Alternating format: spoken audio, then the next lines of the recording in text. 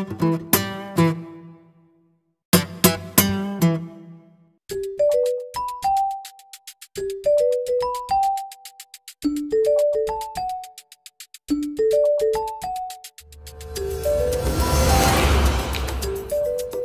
time, welcome to Chasing Summer in July.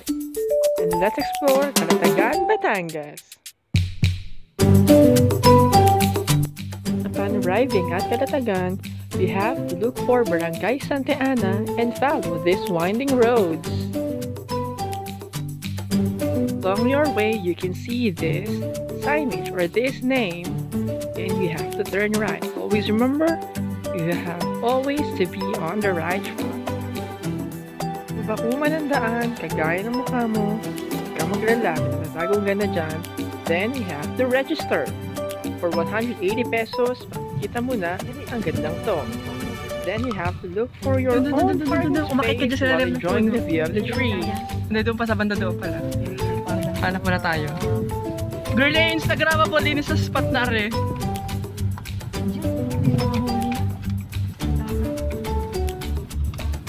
Diyan, pumasok ka dyan, pumasok ka dyan. Ay, may nakatayo. Gini. Sa malilom. Dito pwede na, di ba? Hindi pa ata pwede dyan maling. Okay na yan dyan. Diyan tayo sa Bermuda. Finally, we're here na sa Calatagan. It's so hot because tanghali na tayo dumating. Yan, we can see ang mga luka walking by the shore. Ikot muna tayo bago tayo maligo. Let's find out! Ating makikita dito.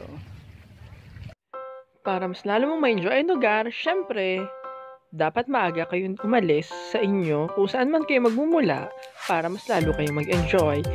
And for you to find a very good spot sa ilalim ng mga puno para hindi mainitan ang mga beauty nyo.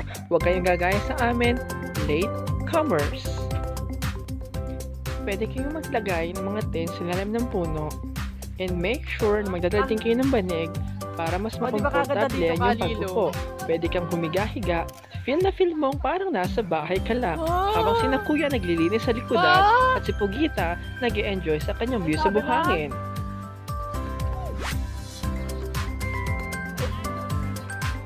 Sige, may araw naman sadya ngayon. Ganda dito, malilom, tapos mapayapa ang dagat. If you're looking for peace, imbes sa sementeryo ka pupunta. Yan pala si Pugita, yung babaeng nakupo sa buhangin. Hindi pa, tara na lumaka doon.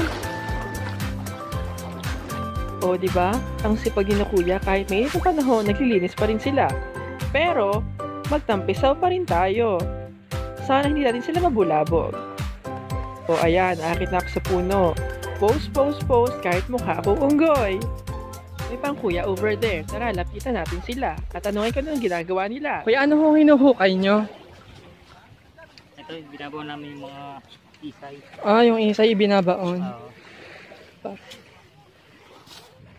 And that's right. We must always keep our environment clean. Kung meron man kayong dalang mga plastic or basura na pagkakainan nyo, iuwi nyo na lang sa inyo at huwag nyo nang kalatan pa ang dagat. Tingnan nyo sa bagets, enjoy na enjoy sa kagandahan ng lugar. Ang init ang buhangin sa paa.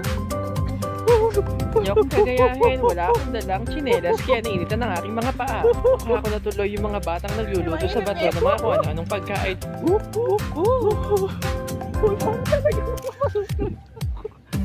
Hindi ko kaya. Sana bumabagos may buhangin.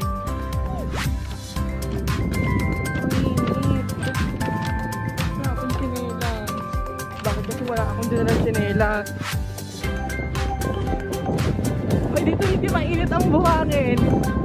Hindi mainit ang buhangin. Heard it right. May mga parts na hindi mainit ang buhangin kaya may enjoy mo ang ganda nito.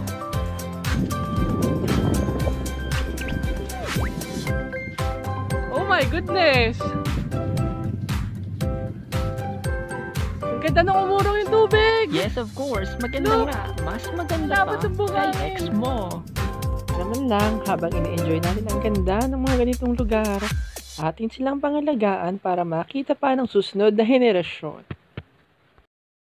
Hello guys, nakakuha po tayo ng hermit crab. So, nandito siya, hawak-hawak ko, hermit crab. So, tingnan natin kung may makukuha pa tayong kasamahan nito. And we are in the middle of nowhere. Ganito po kalayo ang dagat kasi nag-low tide. As in, super low tide. So, kanina, mga hanggang bewang siguro dito. And ang likam-gam ng tubig kasi alas 12 na tapat ko kami lumuso. Dito malamig na ang tubig. Bumisita po kayo dito sa Calatagan, sa Manuel Uy. Hindi po kayo malulugi. Kaysa magbayad ka sa artificial na ganda, pumunta ka na sa natural na ganda. Ating tatandaan, hindi lang tayo ang tao sa mundong ito at may mga organismo o mga hayop na kailangan nila mamuhay ng malaya. Gaya ng maliit na isda at ang hermit crab na ito na dapat ibalik natin sa kanilang natural na tira. Tunay na ang ating mundo at ang ating kalikasan ay maraming tinatagong ganda. Sana man lang kung bawat isa sa mga ito ay ating mga diskubre, tayo maging responsable at wag natin itong sirain. Muli ang inyong lingkod, gumakatok sa inyong mga puso. Subscribe on my channel and thank you for watching. Kung gusto niyo pa akong makita, don't forget again to subscribe and hit the bell button. Maraming salamat po.